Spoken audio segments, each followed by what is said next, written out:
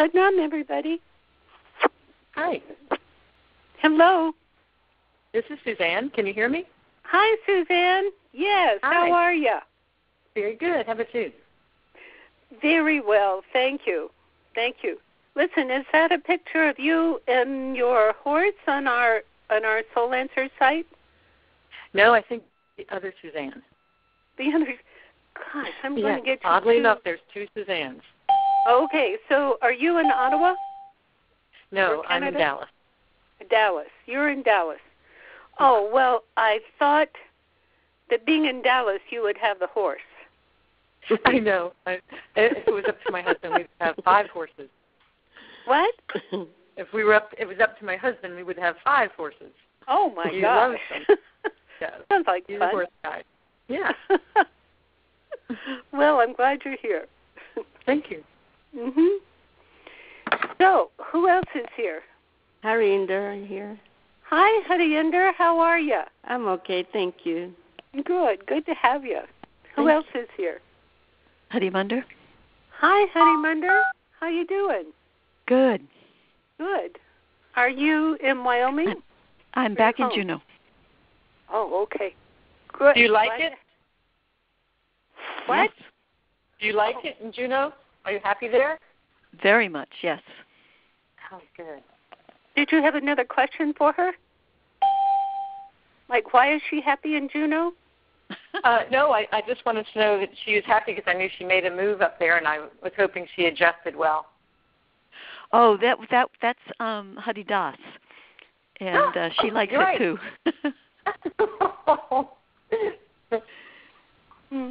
Thank you. I got that wrong. Sorry. That's okay. Harimander's been there for at least 30 years, haven't you? Yeah, at least almost 40 years now. Oh my God. Okay, thank you.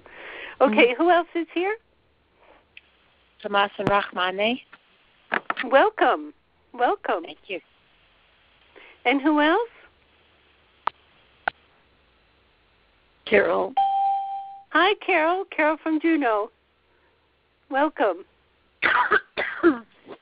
And who else? This is Lucinda. Oh, Lucinda. Welcome. Excuse me. We're so happy to have you. I'm glad to be here. So, how has your move been? Is it kind of culture shock? Yes.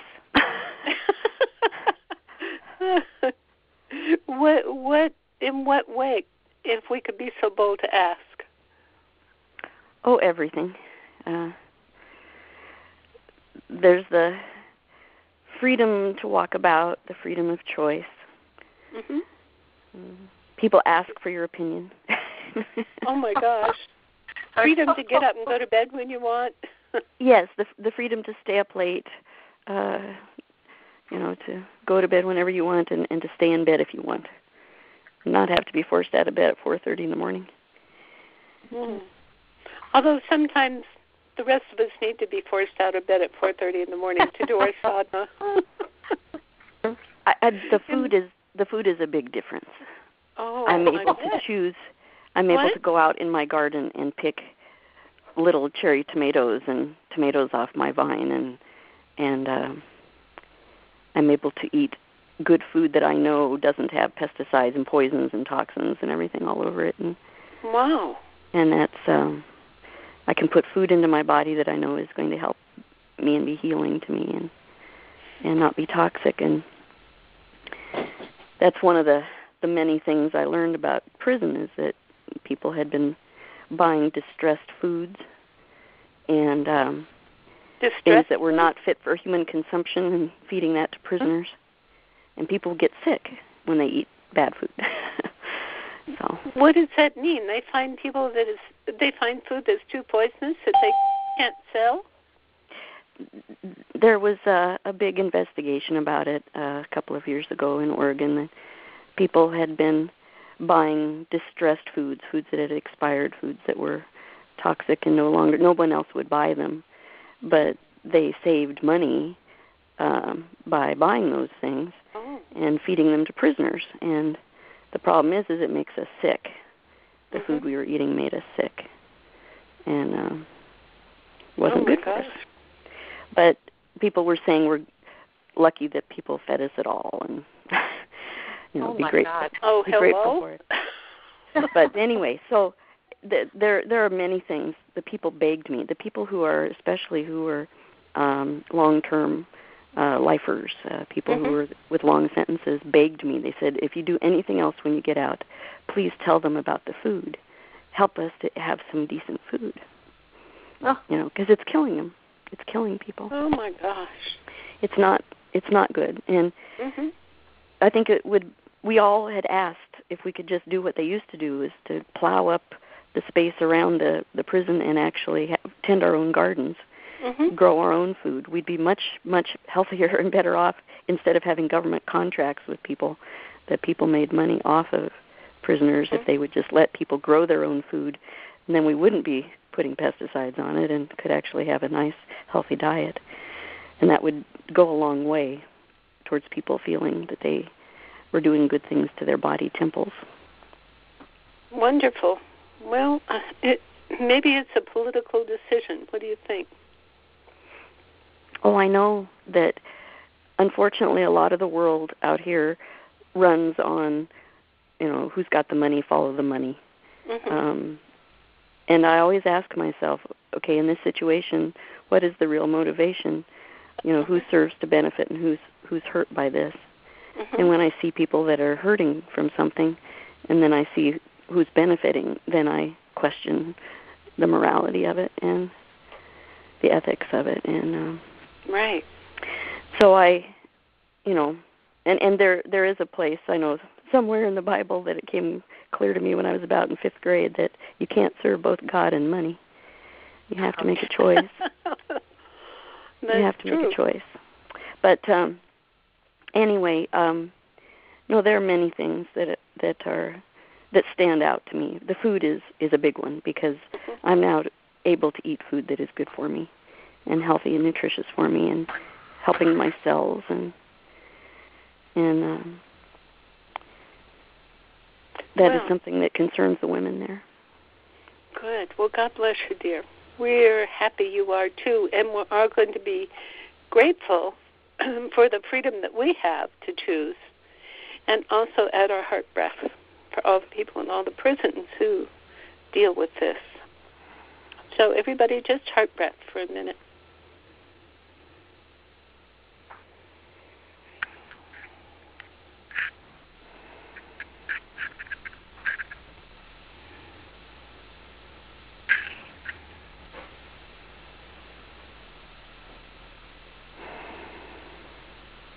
Good.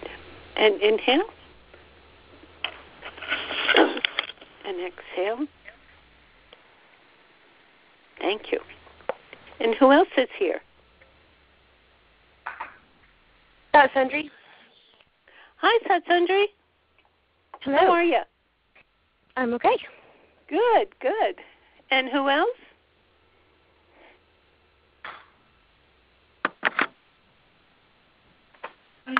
Haridas Kaur. I beg your pardon?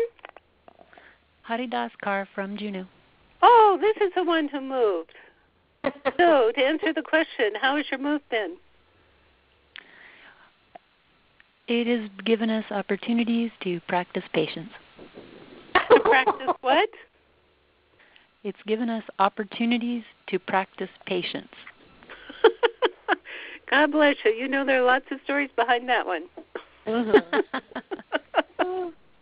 But we're still smiling and laughing. Oh, good. I'm glad. Okay. Bless you, dear. Okay, so let's get started now. So sit straight. Palms together if you can.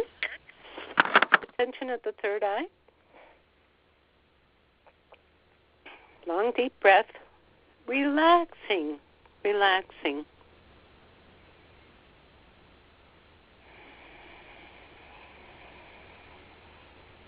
Relaxing into the third eye, really understanding what you're connecting into. This incredible chain of teachers, as well as into the infinite. Inhale.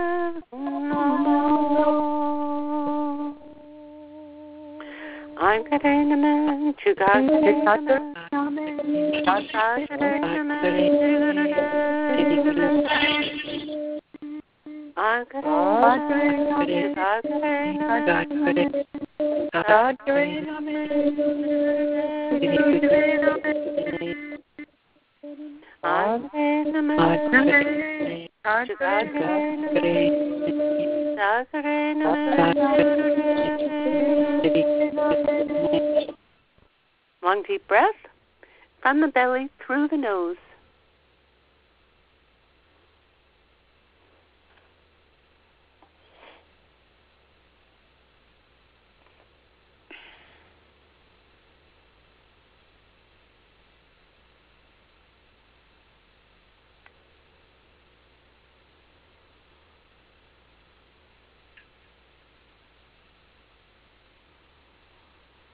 Good.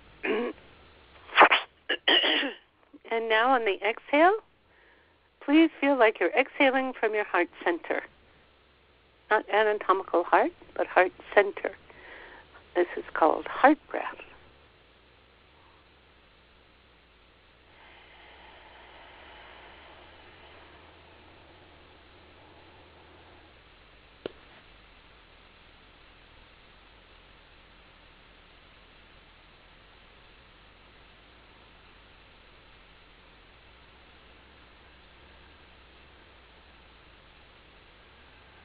Good. Feel it open. Let it expand. Let yourself be healed.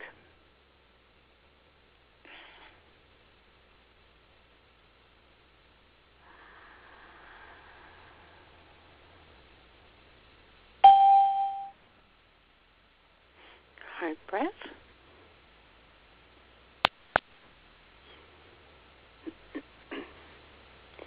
And now, please send your beautiful heart breath to one another, to the full group, whether everybody's on this call at this moment or whether they are listening to the recording. Please join heart to heart as one big total heart.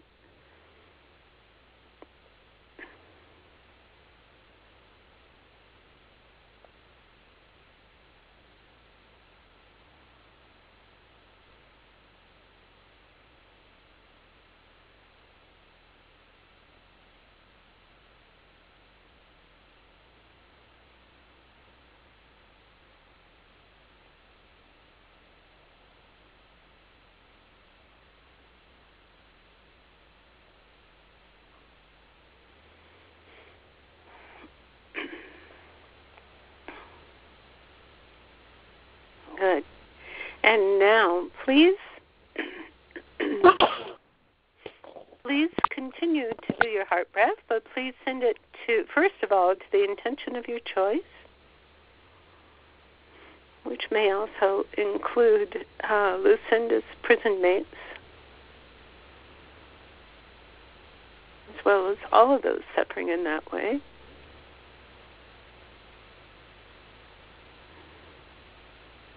For the Middle East,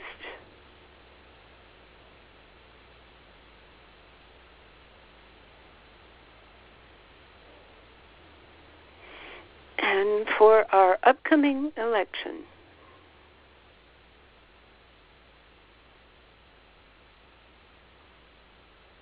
And just realize what might have happened if in the last debate Mr. Obama received a lot of heart breath.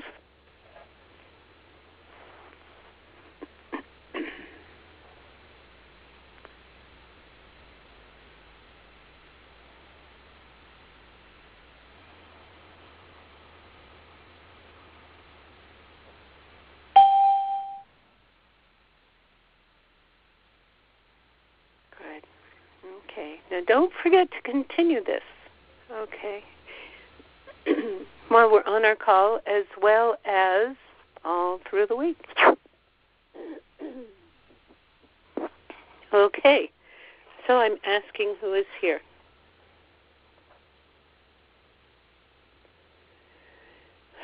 Well, it is sometimes hard to differentiate because everybody is always here. So. Mm-hmm. Okay, so who is going to talk? Well, it seems as though there is Guru Ramdas and Baba Siri Chand. It's very interesting in tuning in because Guru Ramdas has this like calm, all-pervasive power that just is steady and loving.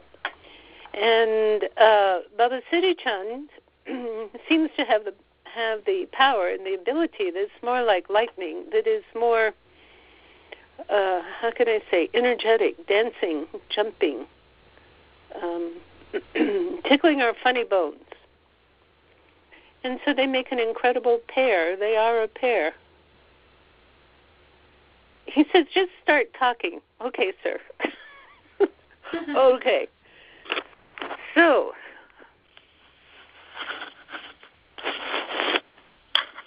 So, what we have before our eyes today is one holy planet. This is one holy planet that does not, in your terms, have an end or a beginning. He says your planet, he says, is actually a figment of the cosmos. What he's talking about is what we would call a figment of imagination, but it is a particle of consciousness, he's calling it. He says it is that particle of consciousness that is ready for an upgrade. He says, now you all have read, seen, heard, he says, so many predictions about what is happening now and what is going to happen in the future and what shall have happened. He says, don't put any stock in any of it. Oh, well, sir, what should we do about that? He says, forget it. He says, jump over the broom, so to speak. He says, cross over the waters. He says, all predictions are wrong. All predictions are wrong. He says, so that is why Yogi Bhajan never went into too much detail because he says you cannot describe what will be in the apparent future by anything that is descriptive in nature. He says anything that describes, he says, is qualified by what you already know. He says there it is. He says that is the cusp of our knowing. He says what we have known will not be known in the future. Again, what we have known will not be known in the future. He said that is the reason why it is so important to rely upon your intuition and to rely on your sadhana and to take care of one another. He said there's nothing else.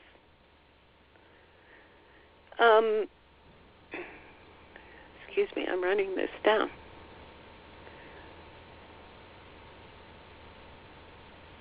He says you are all characters of goodwill. He says that is very well known and that is very well documented. You are characters of goodwill.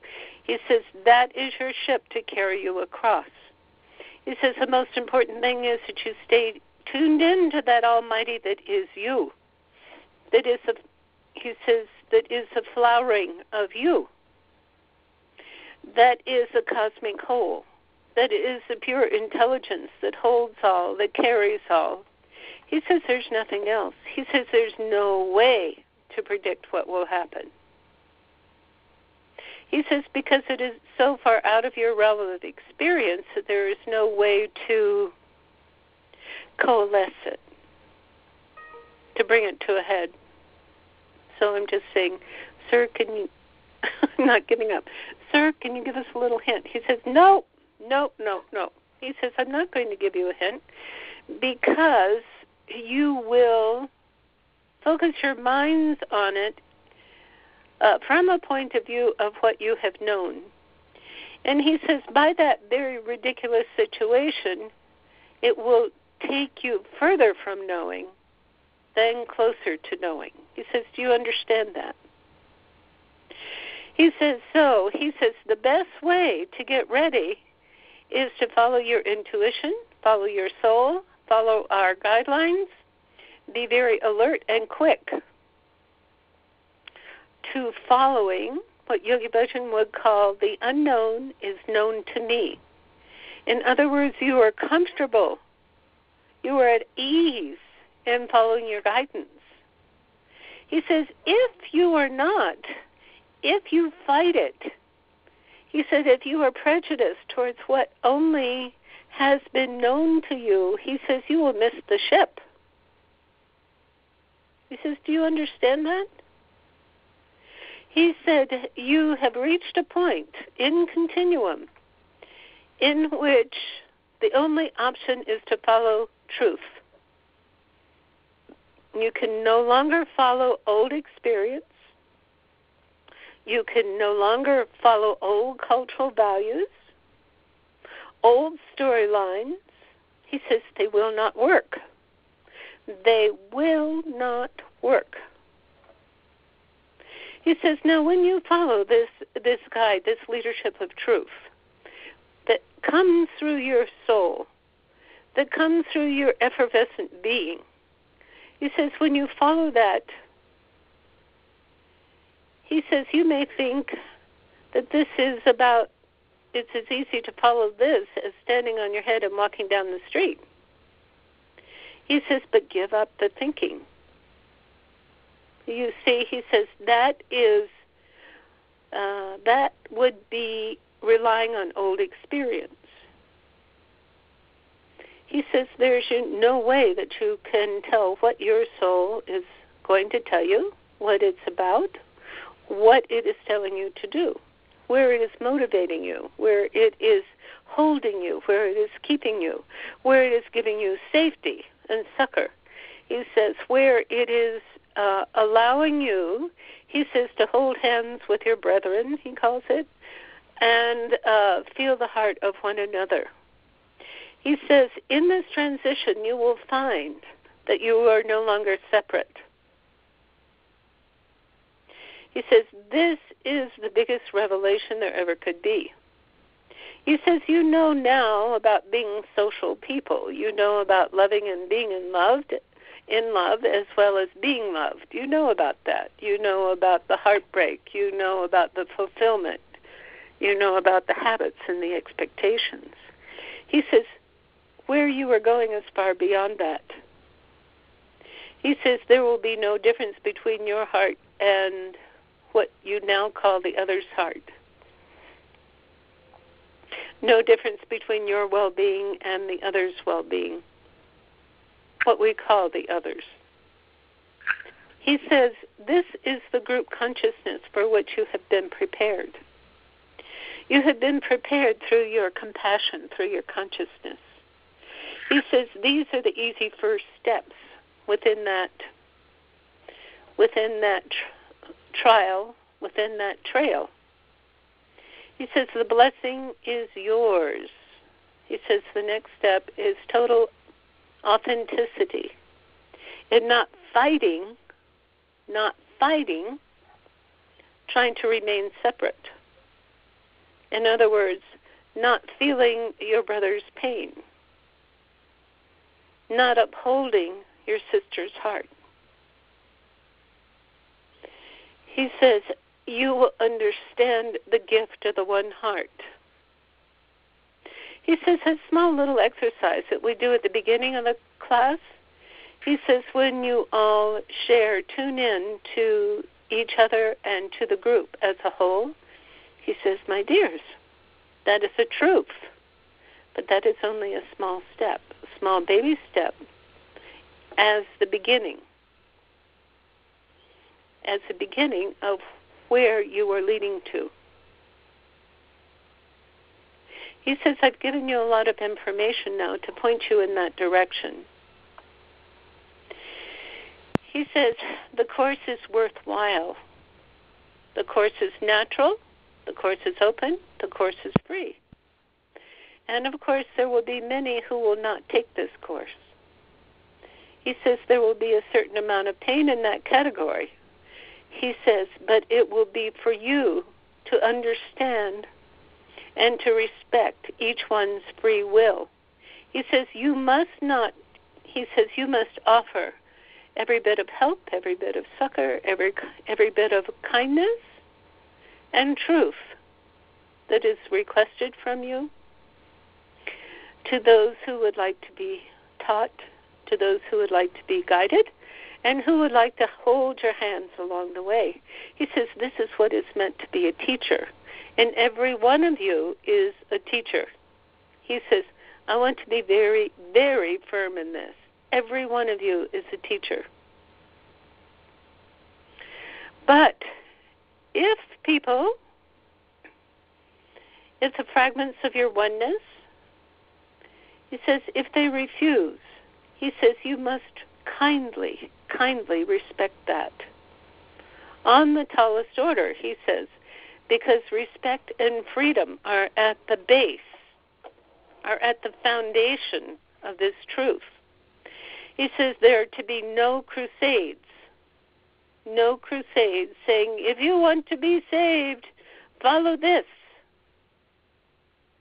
He says that will only break the back of the camel. He says you must not do that. On the other hand, you must open up your goodwill and make available what you have to offer, what you know, what comes through you, what is awareness, the awareness that comes out of the vacuum of the Almighty and flowers in your heart, in the group heart, in the cosmic heart, in the cosmic flow. He says at this point you do not know what you know. He says, please breathe, do heart breath, and let that recognition come upon you. It doesn't have to be words. It doesn't have to be experiences. But allow permission for yourself to know what you think you do not know.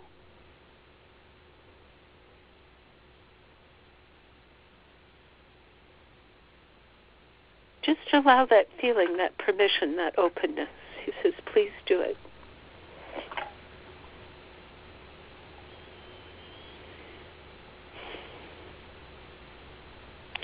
He says, all of you are gifted. At times you may reject it due to past experiences, past lives. Oh my God, how could this be me? Blah, blah, blah. He says, it's time to drop that. He says it might have served to protect you in certain ways, allow you to fit in, so to speak, in this Piscean culture. He says, but it will not serve you in the future. It will not serve you in the future. Remember, you are neither high nor low. You are.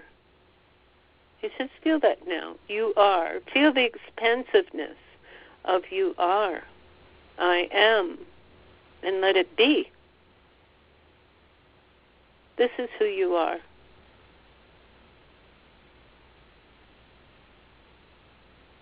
And you are fully grateful for the gift of being able to express, to feel to glow, to expand this knowledge, this truth, this vibration that comes through you. In this regard, you will all understand that you are all healers. That is, your vibration will help to process those who are having a little bit more difficulty. He says you will not control them, but you will be free, open, and available as a mechanism that may kindly help others process. He says just as when Lucinda was in jail, her aura, her energetic self, acted as a processing plant for the auras of others. And she is missed. Keep up the breath, please. He said she already told you what happened when she did heart breath. It changed the consciousness. It changed the energetic self, the yearnings, the longings, the anger of others. He says, now understand that she has been in the forefront of this change.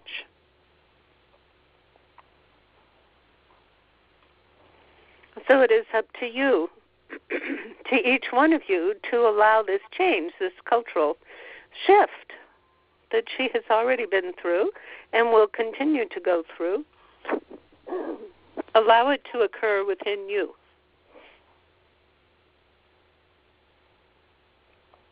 As you allow it to occur.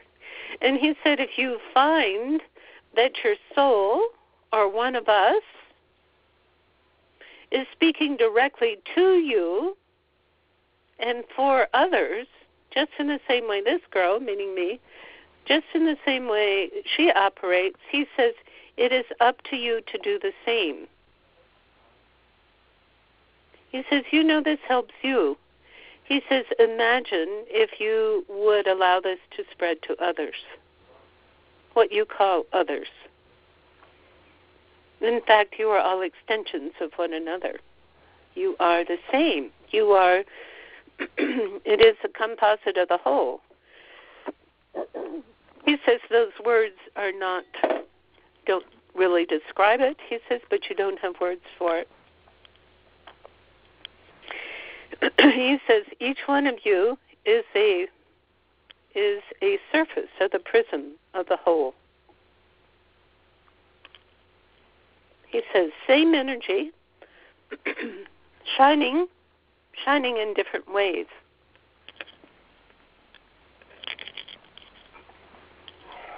Different attitudes, different timing. He says he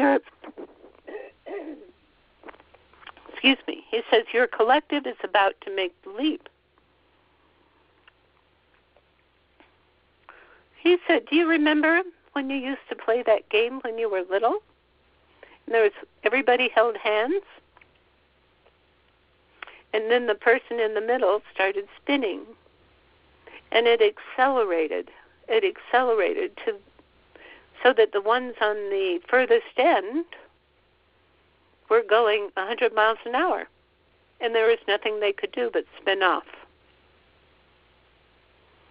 He says this transition is fairly similar. He says that is the reason why it is so important to remain at the center of your own being. He says you are not going to have a worry about anybody along this continuum, but you will be available to allow the closeness to anyone who comes towards the center with you.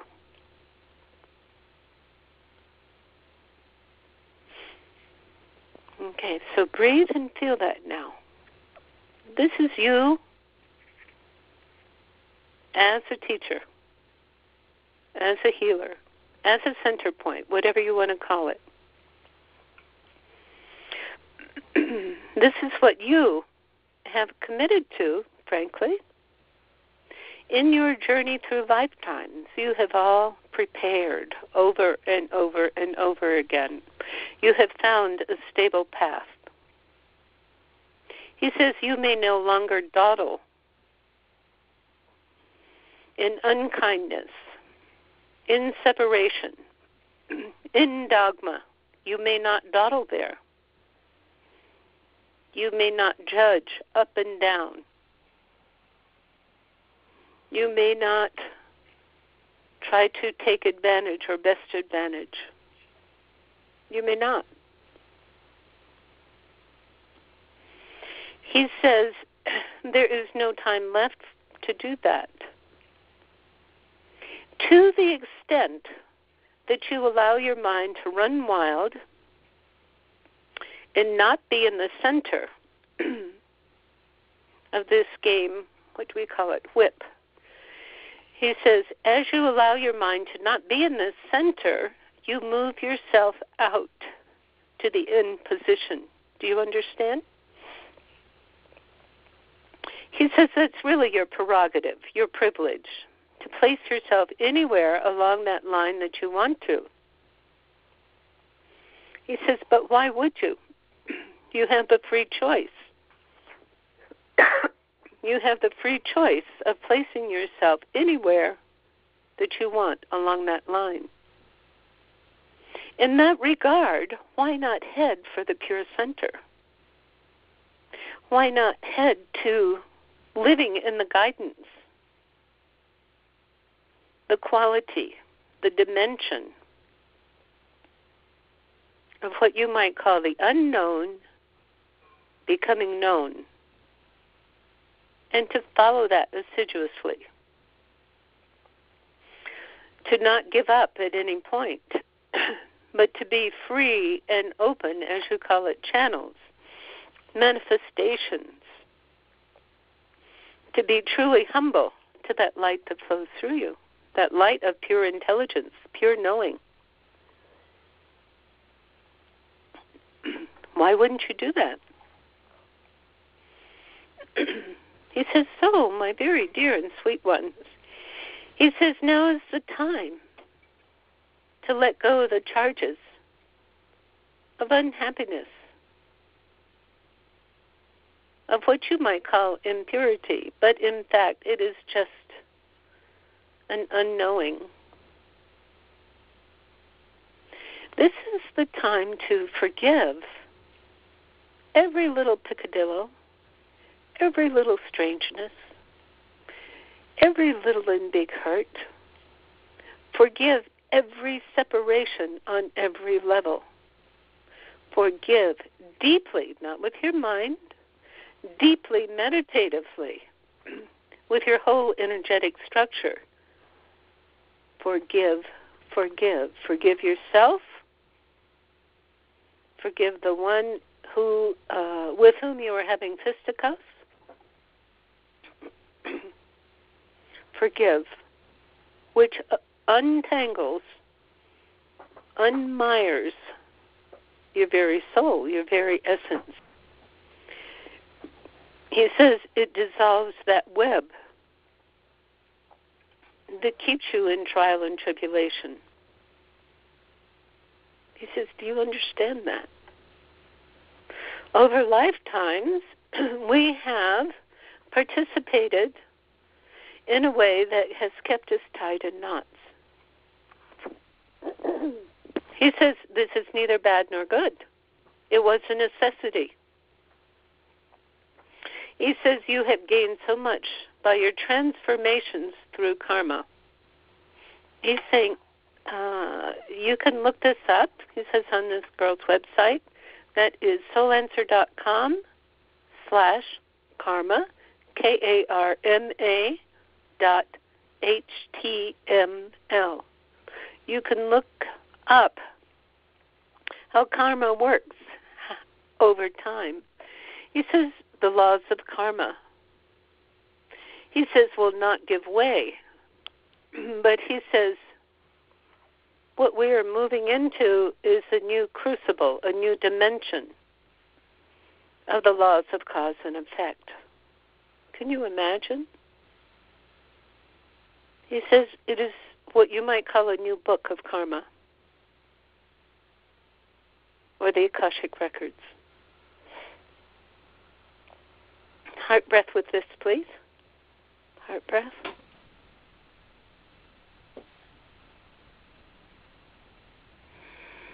Good. As you do heart breath, by your forgiving, your very deep forgiving, allow yourself to sink into or to evaporate into the unknown.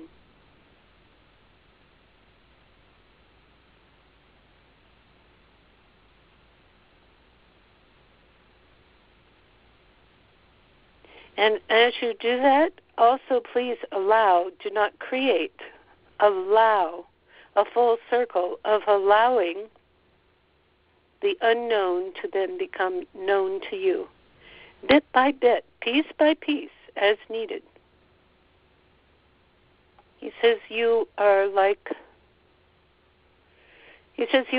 soldiers being marshaled on a field by instant command.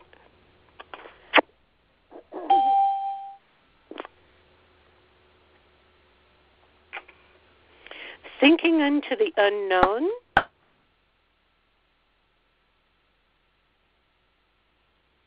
and allowing the unknown to become known.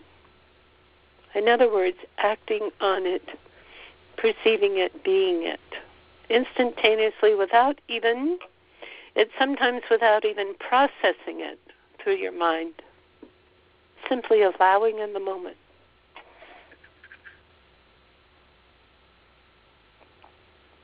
This preciousness is you. This fulfillment, this abundance is the unknown, the vast unknown becoming known. Breathe with it, know it. And he says, please write down your experience now, so you do not lose track of it.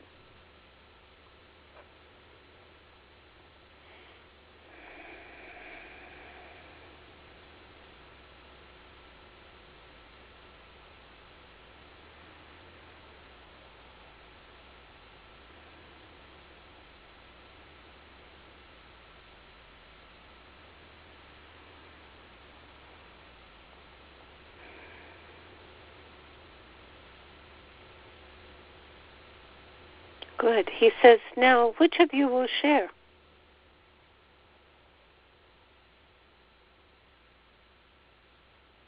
Oh, he's asking if Sadanam is on the line. Sadanam, are you here?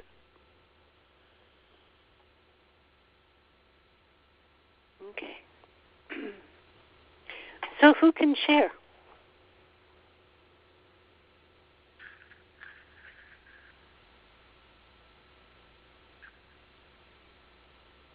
Oh, yes, I know there's somebody there. Just feel Babaji poking you. Who's up? Well, I would share. I'm Suzanne. Oh, good. Thank you, Suzanne. Well, don't get excited, because I'm only sharing because it was simply color, purples and greens, and I just allowed it. I was hoping for just a whole bunch of information, but I guess it is just in the allowing. And I came out with, then I just allow, because that's all I got. How fabulous. There's really? the truth. There's the truth. Okay. Bless you, dear. He says all the information is contained in the colors. He says just keep up the practice, and as needed, the colors, the information contained within will guide you. Oh, thank you. Mhm. Thank you. Now, who else can share?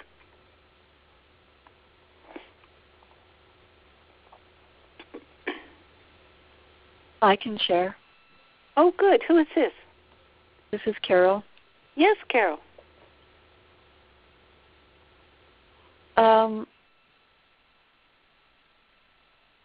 what came to me was that the unknown feels like a giant reservoir. Oh, uh-huh. Instead of a magician pulling the same rabbit out of the same hat, we're going to open the reservoir and allow what comes to be of use. Wow. Incredible. And do you have any emotion attached to that or not? Well, it's kind of exciting, isn't it? Yes, it is. Yes, it is. So I want to tell you a story about what happened to me. In Alaska, we have a permanent fund dividend check every year. So this year it was $878 was just instantly spread across every person in the land, every man, woman, and child. Mm-hmm. So the place gets kind of giddy and frivolous with all of that energy just exploding in the state at one time. Wow. So the day after this money, the day after the direct deposits happened, I was at the bus station on the Friday evening, and I was waiting for the bus, and it was a real nice evening, and there was a group of teenagers being themselves, and they weren't rowdy and they weren't malicious, but they were indulging in horseplay and all the things that you attribute to teenage behavior. And one boy was urging his friend to stick his money back in his pocket. Those girls were just trying to get to him because he had money, and they didn't really like him anyway. And come over here, I want to talk to you. And then the girls were all fluttering around, and the kids were doing this and that. They'd leave, and they'd come back. And I decided that maybe these children needed an extra kind of a charm for the evening, so I decided I'd stand there and do heart breath next to them. So I did. And slowly but surely, their horseplay grew more outrageous, but still not malicious. They were all still together in this little group. But slowly the whole group moved towards me. Oh, really? Moved towards me, and the horseplay got more outrageous, and I almost thought that I should put my hand out and, not let them hit me if, they were going to be careless, because I didn't want a confrontation with them. It was just doing this. And it was only today during this meditation that I realized that what had happened is that they unconsciously became part of the heart breath, so that all of their hearts were already hooked together, but then they let me in, so I was in no danger of them bumping into me. They knew exactly where I was all the time. Oh, my goodness. And I thought it was amazing. I've told the story to several people already. I love that. I love that. So we're all becoming one heart. Because, yes, that is the true way. That is the only way. We are one heart. And that is that. Well, that's fabulous. Thank you so much, dear. You're welcome. Yeah. Now, who else can share? Good morning. This is Padam Dian. Hi, dear. Where are you now? Are you still in New Jersey? No, I'm in Venice, California. Oh, okay. See, it's important that we ask every time. No, hopefully I'll be around here for a little bit. Oh, good. I couldn't connect last week. It was literally like I didn't connect to the schedule in my head. I had to write it down, and I even forgot. I got reminded. It was so funny because I got reminded, and I connected to the call exactly when you were saying to Baba Siri Chand and Guru Ram Das, who's here, and I almost said, I'm here. I mean, literally, I connected at that time, and I'm laughing, but I'm not. Something happened this morning, and it's funny because I haven't been doing my heart breath as regularly, and for me, in my experience, I'm Mars and Aries, so I learned the hard way. I know sometimes how useful something is by when I forget to use it and don't use it, and I see the difference in my life. And I've been seeing the difference the last 10 days that I haven't been using it regularly, just very sporadically. And as soon as I started to do heart breath here today, I started to cry, which I needed to because something happened this morning. And a bird tried to fly into the space where I'm staying. It knocked itself against the glass. I went to pick it up, and it died in my hands. And oh, my.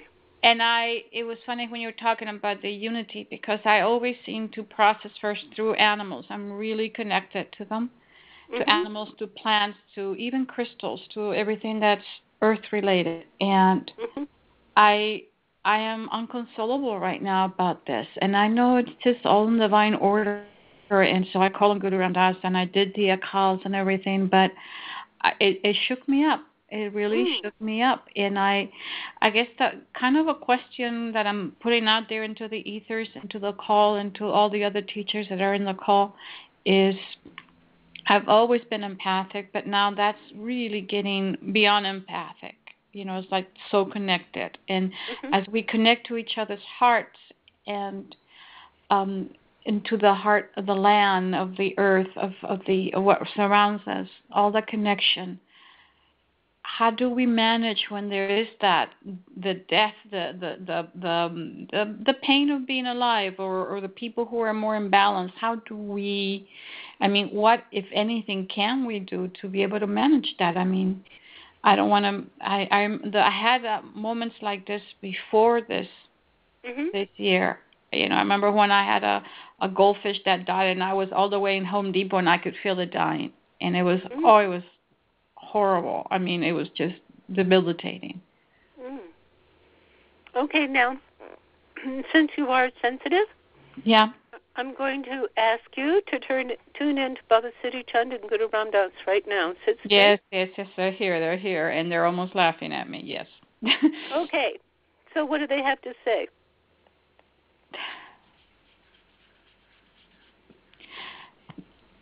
What I'm hearing is that this heart that I vibrate in this body is just one of many hearts that I have, and I can handle it all. Good. And so, sirs, what is the way to handle it? Can you give her some more precise direction on how to handle it?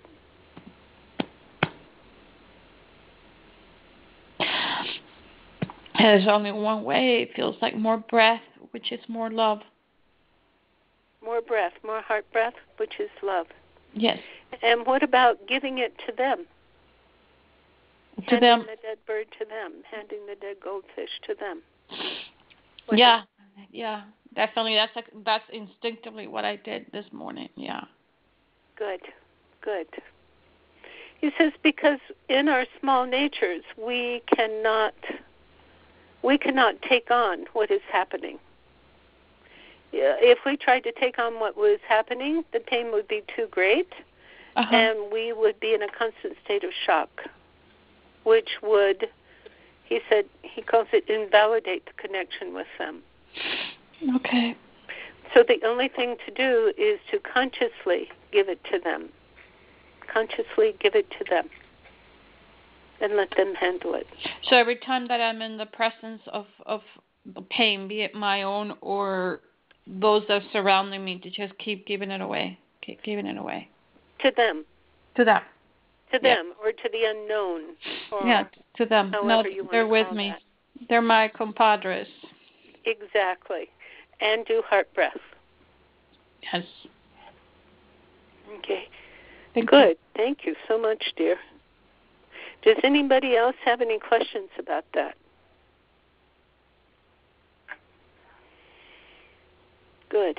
Well, thank you, dear. Okay, we have Siri time. Gian? Yes. I just had another bird story to share. We had a dog attack one of our turkeys, and it was hurt so badly that we had to slaughter it. And in the midst of the attack, the rooster disappeared, and one of the hens started roosting continuously, sitting on these eggs. So I stopped taking them. And then the a few weeks ago, the hen. The rooster disappeared. It must have been eaten by coyotes. So I stopped taking eggs from this one hen who seemed to, in the face of death, what she was doing was sitting on the last of the fertilized eggs. And about 3 weeks ago, I went in to bring her some food, and there was a cracked egg out in the little hallway of the roost. So it looked black inside, and I thought it was rotten. So I picked it up, and it started peeping. And right now, this little peeper is on my arm. I don't know if you can hear her. Yes. And so it's this little miracle life that came out of the death. I would have wonderful. eaten that egg if I would have eaten the egg if the rooster hadn't died. But because the rooster was gone, I kept the egg, and here she is chirping to you. Can you hear her? Yes, how precious, how precious. Isn't that amazing how nature knows what to do? To carry on. To carry on. Yeah. Yeah. Okay. Wonderful story. Here again, I have another story. This is Suzanne. Yes. It's a bird story as well for the lady who's sad. I also had a bird run into the window and ran out to pick it up. And it took about 5 or 10 minutes, but she came to and was able to fly away. So sometimes they live. Oh, so sometimes. Good. Okay, thank you, Suzanne. We appreciate that. So they're all possibilities. Listen to all those possibilities. How fabulous. And he says, please take heart that they're all possibilities. And he says, the important thing is that we live in the present so that we don't project what the possibility might be, what the outcome might be. Live in the present. Do what is given to you in the present. And see what happens. You heard 3 stories with that expressed each different possibility that came through from the unknown. So God bless you all. It's wonderful being with all of you. And the guys, wait a minute, they're holding you in a certain way. Let me just see what this is.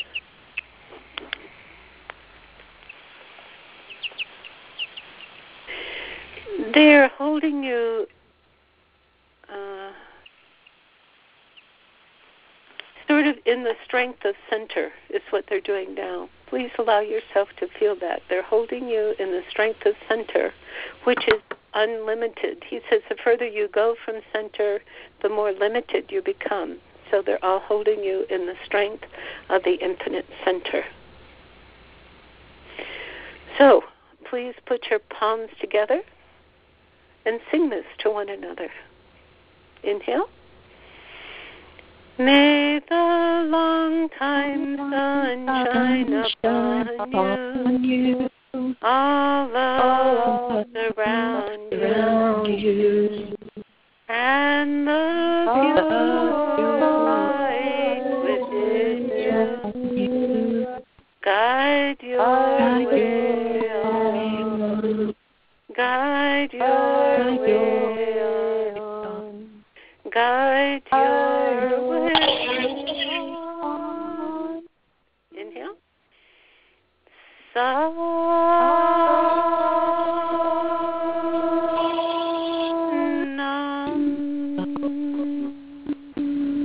And bow to your most infinite, most precious center.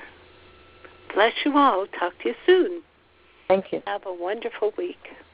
Mom, thank you. Satnam, thank you.